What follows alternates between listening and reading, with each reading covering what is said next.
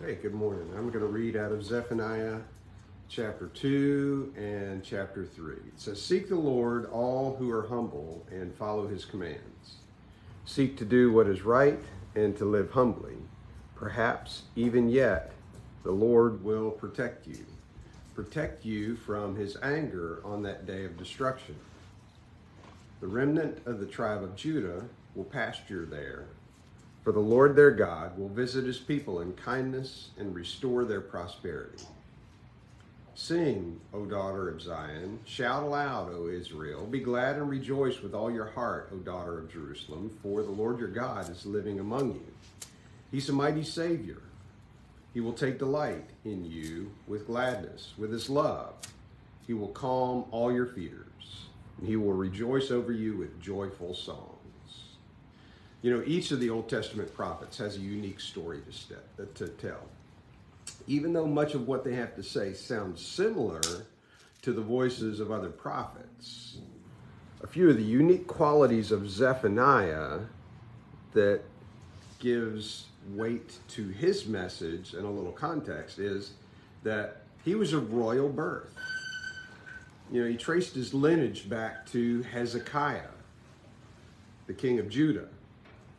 And he was related to the current king, Josiah. And he had personally experienced the corruption of another relative, King Manasseh.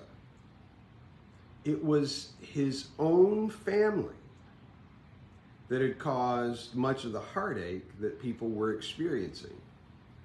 And so when Zephaniah is prophesying to the leaders who have led people astray, he's talking about his own family members. So all of that means his message was personal in a way that many of the other Old Testament prophets didn't experience. So in much of Zephaniah's prophecy, he gives warning of coming destruction if his relatives continue down the destructive path they are on. But he also gives a message of hope for them if they return to following the Lord. Here in these verses I read to you, he gives the promise of the Lord protecting you. He'll visit you with kindness. He will restore your prosperity. He'll take delight in you with gladness. He will calm all your fears. You know, like Zephaniah, there are times when we see the destructive path our family is on. We may feel helpless and powerless, but God's message of hope is more powerful than our sin and despair, or even their sin and despair. The best thing, sometimes the only thing we can do, is point them to the Lord.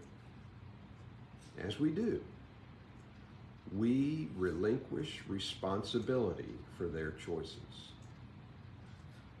and we surrender them to God's grace and mercy. Pray with me. Lord, I thank you for that mercy and grace that you offer us all. I pray that you would help us to proclaim the truth of your message, whether it's to people we don't know at all or to people that we know very well, those who are closest to us, friends and family.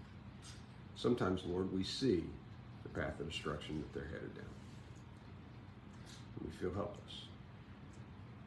But remind us that we are never helpless.